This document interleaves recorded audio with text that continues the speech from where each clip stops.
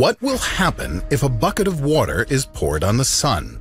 Many years from now, the sun will extinguish. Then what will happen to our planet? The answer to this question is pure and simple.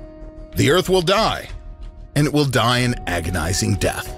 But don't worry, we will not witness it, as fortunately, or maybe unfortunately, the human race will become extinct long before this event. So why not try extinguishing the sun sooner? What will happen if we pour a huge bucket of water on it? Generally speaking, what can extinguish the sun?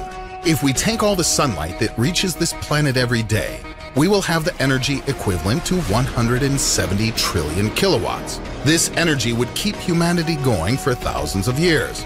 But this is nothing compared to the energy dispersed by the sun, which is 2 billion times as much energy. Where is it dispersed? Into outer space. Just imagine, if people could accumulate all this energy, its daily amount would guarantee us millions of years of carefree life. Even now, if we focused on trapping solar energy, we could forget about paying our utility bills. But let's get back to reality. According to relativity theory, if a body gives off energy, its mass diminishes. Thus, the sun, like a runner on a treadmill, is losing its mass by the second, roughly 4 million tons a second. In a nutshell, the sun is extinguishing because it is burning. Or speaking more accurately, it produces energy through thermonuclear fusion. If the sun had the mass of the Earth, it would burn out in 50,000 years. But this is just another if. Well, as a matter of fact, the mass of the sun is nearly 350,000 times that of the Earth. Therefore, burning 173 billion tons a day, it can burn for 10 billion years. With half of this lifespan being already over, our descendants will have another 5 billion years to come up with a plan on how to prevent this frightful cataclysm. Someday, the sun will run out of hydrogen fuel and fade away. But we won't be there to see the spectacle. It's too much waiting. So, it crossed my mind that it would be interesting to consider the possibility of pouring a bucket of water on the sun. In other words, to extinguish it ahead of time.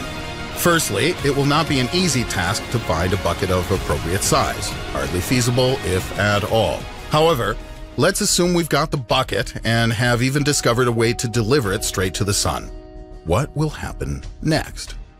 An accurate answer to this question can be given by an astrophysicist with special software, since nothing like that has ever happened in nature and hardly ever will.